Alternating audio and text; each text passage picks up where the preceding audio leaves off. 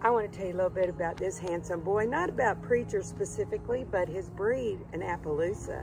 So not only do they have this beautiful mottled fur or hair, and throughout the breed they have different colorings and different spotting. Often have a mane and tail that looks clipped or like it won't grow in.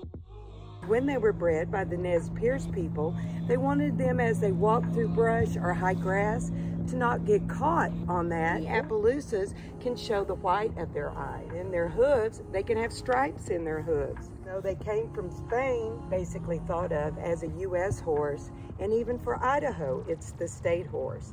Now they're named after a river in Idaho and Washington state, the Palouse River. And before the breed actually had a name, they would be called, well, I have a Palouse. They start losing their eyesight and they get foggy in the eyes as you look at the eyeball.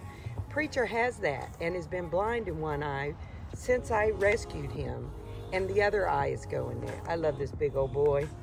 My mares love him, does have a distinct personality. Naked Rancher out.